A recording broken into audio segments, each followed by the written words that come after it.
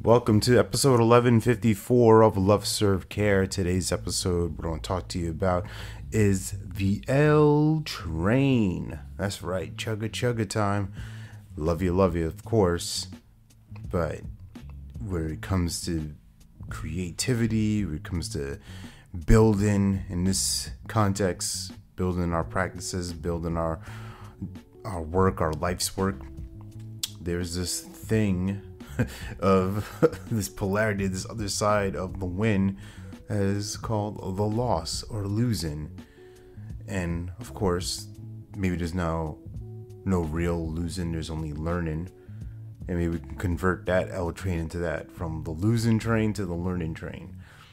What is interesting in this, especially for me, my journey, is kind of navigating when things are kind of piling on, right? When there's loss after loss, this isn't happening, this person's saying no, this, like, it can feel like, okay, what is happening here? What am I not doing? What am I not seeing? Where am I going wrong in my process, in my space of creating? And one of the things that I've noticed in the past, and what I see with clients that can get in our way, is our desire for perfection to get in the way of the creation, right?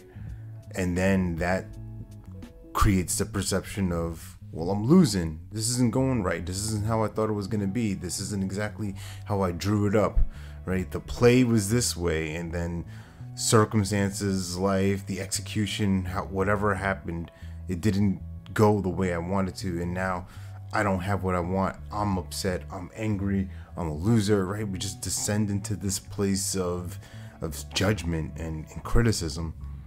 Well, what is on the other side of that? What is there to learn? What is this thing teaching you? How can you improve this moving forward, right? Because you don't have to stay stuck here. I was listening to Rick Rubin's book, The Creative Act, and I know I'm late to the party, right? Late to the party.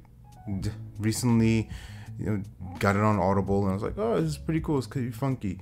And I love this thing that he shared about, you don't have to create, right? It's not a prerequisite. It's not a mandatory thing. You can choose to or not.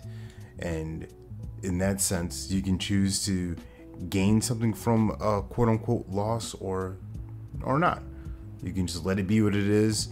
Took a L, took a money hit, you took a client hit. All right, that's what happens. Or you can find a way for growth, for improvement, for upliftment.